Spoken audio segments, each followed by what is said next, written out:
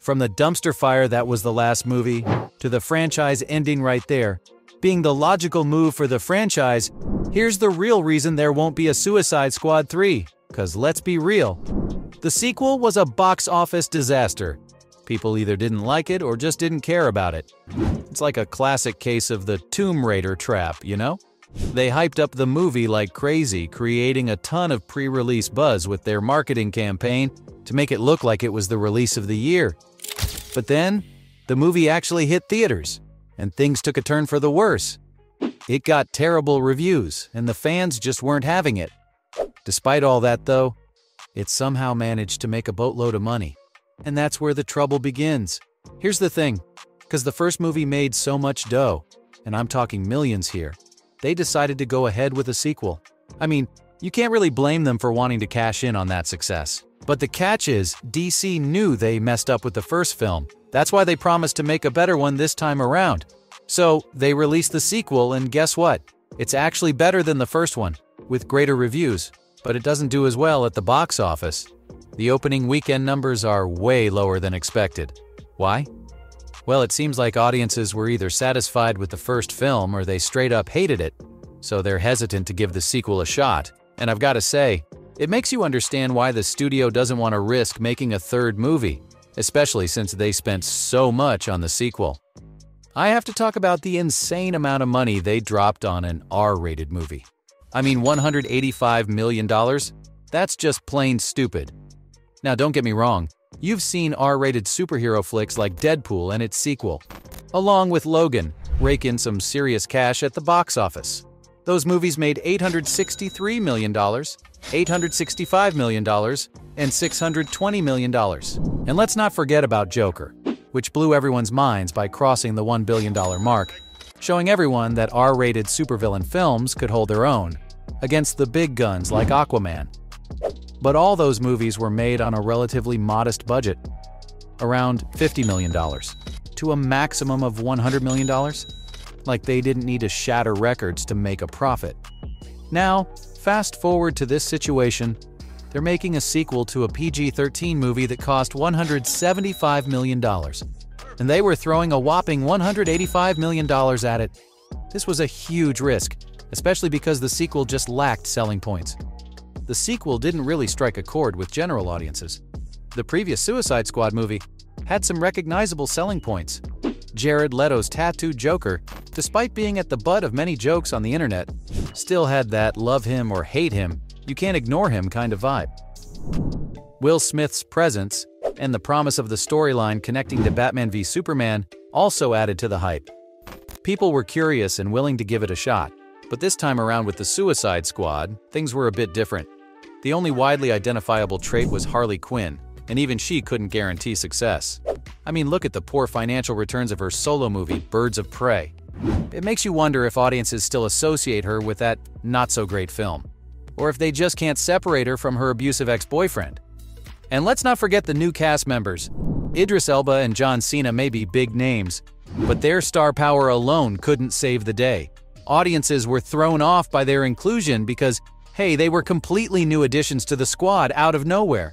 But if there's one thing that could have really been the final nail in the coffin, it's the ending of Peacemaker. The events in the Peacemaker finale kind of threw a wrench in the works, which has made the possibility of a third movie even slimmer.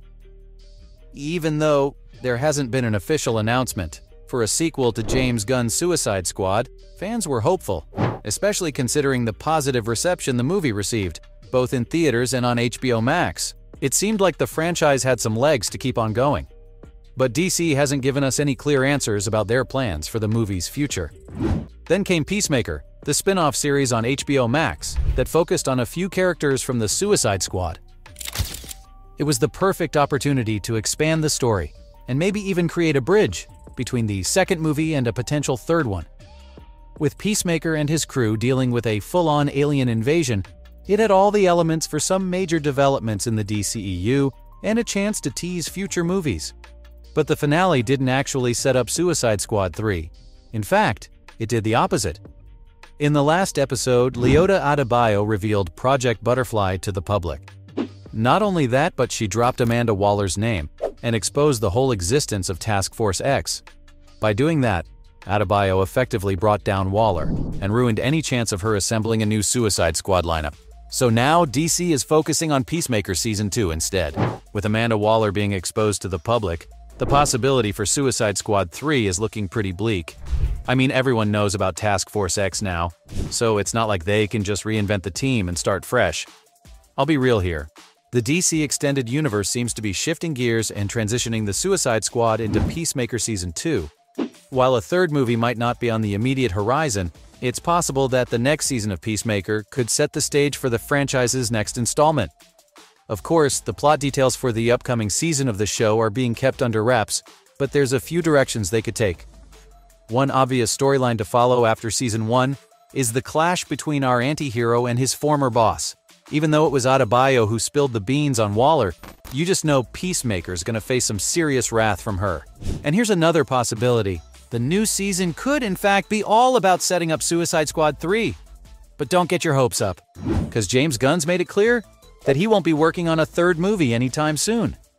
Let's look on the bright side though. The delay in the sequel's production could actually work in its favor. See, since the release of the Suicide Squad in 2021, fans have been itching for more and wondering when the next installment would come. But the sequel is still in the planning phase, which means there's an opportunity for it to gradually enter production. Gunn's got his hands full with multiple television show projects for the ever-expanding DC Extended Universe. He has expressed interest in making The Suicide Squad 3, but given his already jam-packed schedule, he simply doesn't have the time right now for such a massive undertaking. By postponing The Suicide Squad 3, Gunn and his collaborators have something invaluable: time. Back when the DCEU first kicked off in 2013, there was this pressure to match the pace of the Marvel Cinematic Universe, which had been going strong since 2008. But now, with this delay, Gunn can take his time to develop the story, adding depth and allowing it to naturally progress from the last film. But maybe it's for the best, because it didn't exactly hit the mark with critics or audiences, and that's saying something, especially in the controversial DC Extended Universe. Comparing it to Zack Snyder's films like Man of Steel and Batman v Superman: Dawn of Justice. Love 'em or hate 'em, those movies do have their defenders. They've got a legion of fans who will passionately stand by them. Even those who aren't fans will often acknowledge that something like Man of Steel gave Superman a fresh take after the underwhelming Superman Returns. But when it comes to the entire Suicide Squad franchise, things took a different turn. Even the director himself, David Ayer, disowned the theatrical version, saying it wasn't at all the movie he intended to make. That's a pretty bold statement. In fact, Ayer and many fans have been campaigning for the release of the original Ayer cut to give the fans a clearer impression of his true vision. Despite its negative reception, though, the 2016 film Suicide Squad did have one thing going for it: introducing a new version of the Joker and the first live-action cinematic take on Harley Quinn. That certainly piqued people's interest and helped the movie find some success at the box office. But let's be honest, the largely negative reception played a role in the disappointing box office performance of the much-improved follow-up, The Suicide Squad, in 2021, which was like a soft reboot under the direction of James Gunn. In all fairness, The Suicide Squad had the unfortunate timing of being released during the COVID-19 lockdown.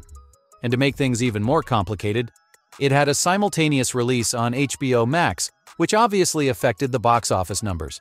So, from the franchise ending right there being the logical thing for the franchise, to the dumpster fire that was the last movie, here's the real reason there won't be a Suicide Squad 3.